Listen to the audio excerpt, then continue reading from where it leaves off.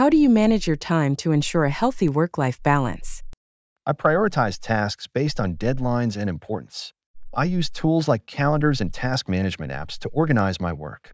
I also set clear boundaries between work hours and personal time, ensuring that I can fully focus on my personal life after work hours. Can you describe a time when you struggled with work-life balance and how you handled it? During a particularly busy project, I found myself working longer hours and feeling stressed. I realized that I needed to communicate with my manager about the workload. We reassessed priorities, delegated some tasks, and adjusted timelines, which allowed me to regain balance and complete the project effectively without burnout. How do you avoid burnout, especially when working on tight deadlines? I make sure to take short breaks during the day to recharge, even when deadlines are tight. I also break down larger tasks into smaller steps so I don't feel overwhelmed. Additionally, I practice mindfulness techniques like deep breathing to manage stress in high-pressure situations. What does a healthy work-life balance look like to you? For me, a healthy work-life balance means having time to pursue personal interests, spend time with family, and recharge mentally and physically while still being able to meet my professional responsibilities. It's about being productive at work without feeling overwhelmed and ensuring I have time to relax and enjoy life outside of work. How do you stay productive during working hours to avoid taking work home? I focus on time management techniques like the Pomodoro technique or time blocking.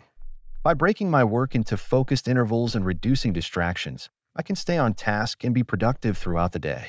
This helps me to complete my work within office hours and maintain a clear separation between work and home life.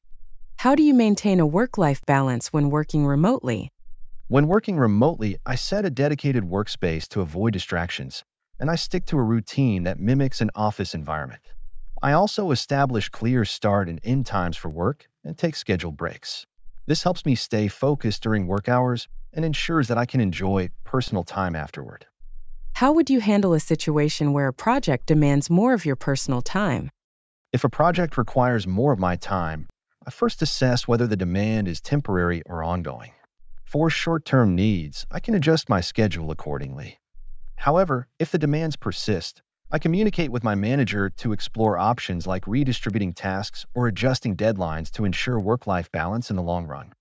What strategies do you use to disconnect from work during your free time? I turn off work notifications after work hours and make an effort to engage in activities that help me unwind, such as exercising, spending time with loved ones, or pursuing hobbies. Having these clear boundaries allows me to disconnect and recharge, which ultimately makes me more effective when I return to work. How do you prioritize competing demands from work and personal life? I evaluate the urgency and importance of each demand.